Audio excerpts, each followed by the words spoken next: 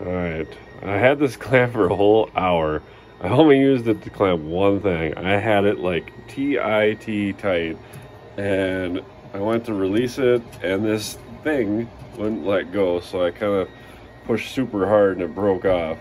And it still kind of works, but I'm gonna take you guys where no man has been before, and that's inside the F-clamp from Horrible Freight. All young boys have those dreams where they take the cover off an F-clamp. Just like how mine went.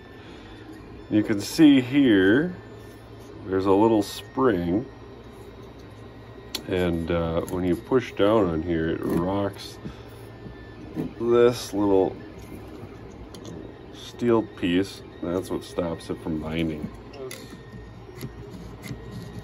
That's how she works. Okay, this needs to come out of here. I unscrewed the end, but they drove a roll pin in, so I'm going to drag this out.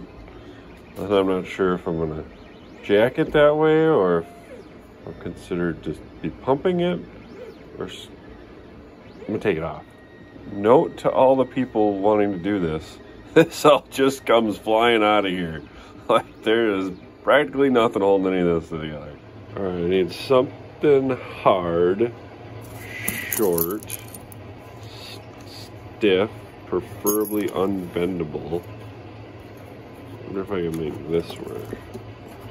Or maybe this chain link. Let's try this.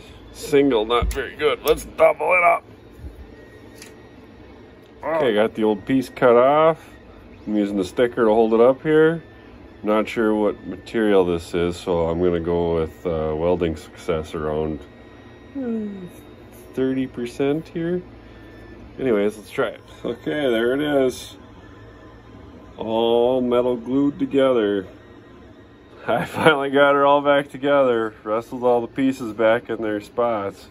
Interesting enough, this arm that you're using, this is what clamps the bar. And this is just, I mean, it's just sits in there. I guess you can't expect much when you don't pay much, but anyways, there it is. Fandancy new handle on there.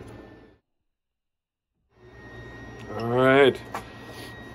If you ever go to a yard sale or a garage sale and there's this sweet clamp with this welded piece of metal, now you know the background story. You should probably note that I had to cut some off of here, but it cuts with a utility knife, so it's super crappy plastic. Anyways, thanks for watching.